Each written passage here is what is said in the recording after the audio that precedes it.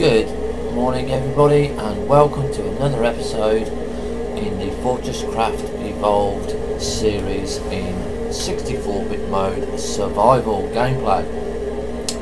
As you may have been or may not be aware, we have been slowly making our base more automated, and as you can see behind me, you've got the coal that is automated, we've got automatic power, and we are working to expand the base.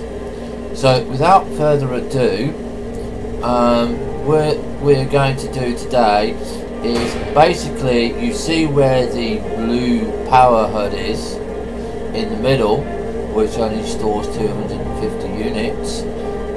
We are going to upgrade that today by making it into a Mark II. Now, to do that, I can just bring up the recipe for you.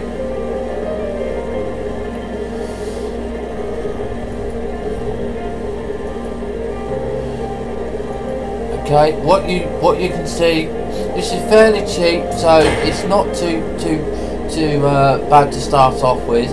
Is that you need tin, copper, and lithium. Now we have all those ores available.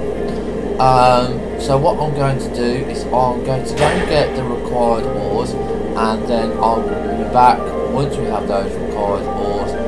We will make the part, we will change the part over, and we will start making a bit more power, and then we will look at what we're going to do in the next episode. So I will be back shortly, everybody. Hi everybody, and welcome back. You can see that I have now got all the required components for the power storage Mark II, which will give us 1500 power. So without further ado, we're going to craft this new power storage. And what we're now going to do is we are going to change the 250 Mark I power storage for the new Mark II. So I'm just going to quickly drain this. Now do remember that when you swap over a power core, you will lose what power is in it. Okay, it won't stay in there. We're going to take the laser up, we're going to take the power core up, and we're going to find the new Mark II, place it down, and you can see already that power is starting to accumulate.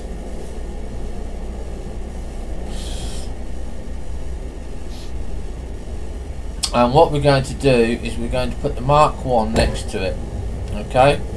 And you can see, because they're linked together, they will also start storing power for them, for both power cells. Now we're going to put the laser back. Again, you must fire in the direction. Stand in the direction you want the laser to fire at, okay? And you can hear both power supplies spinning up, and you can see both of them going up quite nicely.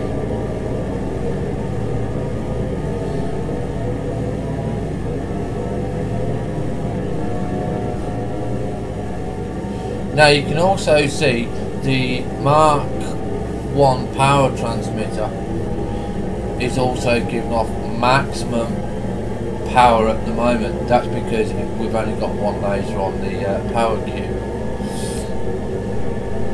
Okay, so that's it for this episode. Next episode, what we will possibly do is start getting the iron, the tin and the lithium up to our surface base. Now the reason we're going to want to do this is because basically we don't want to keep travelling all over the place all the time. So we will most likely work on the power supply for the ore extractors and getting the ore to the surface. So if you liked this episode or hated it, do leave comments, leave me a hate or like, and I will see you next episode.